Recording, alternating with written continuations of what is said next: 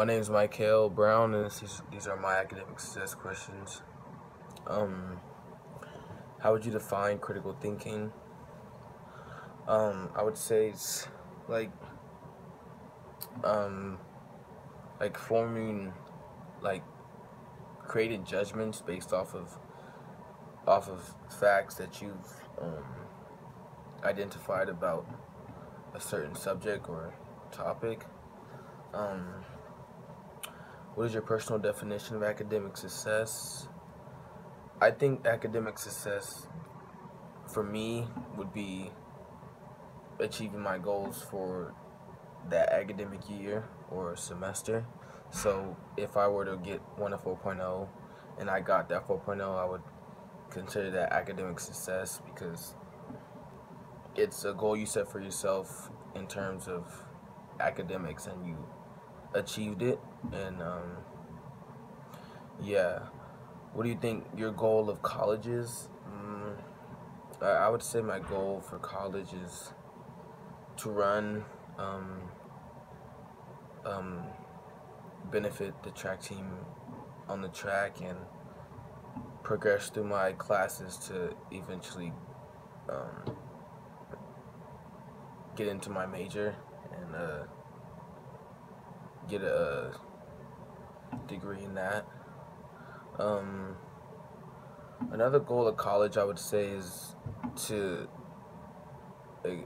explore another like level of freedom and like testing yourself on, I think, your maturity. If you're able to be on your own and do what you have to do in the track, in the class, on the track, in my situation, and still be able to stay focused on your path and why you're here. What do you consider to be your greatest strengths? I think my greatest strengths are I'm really locked in. I know what I have to do, and I don't like to how can I put this, like, disappoint my upper hands, and I don't want to be seen as one of those students or athletes that took the easy path. I like to work hard. I'm really smart, really bright.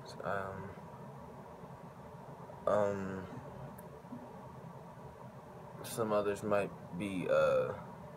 I just think for the future.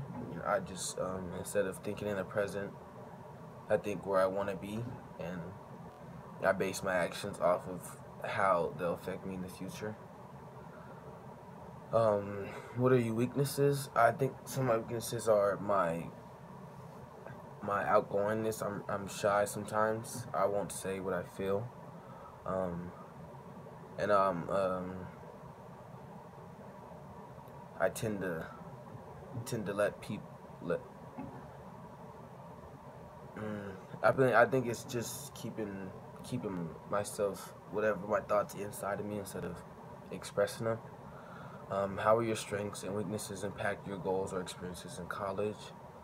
I think my strengths will impact my goals because they'll probably help me get to them.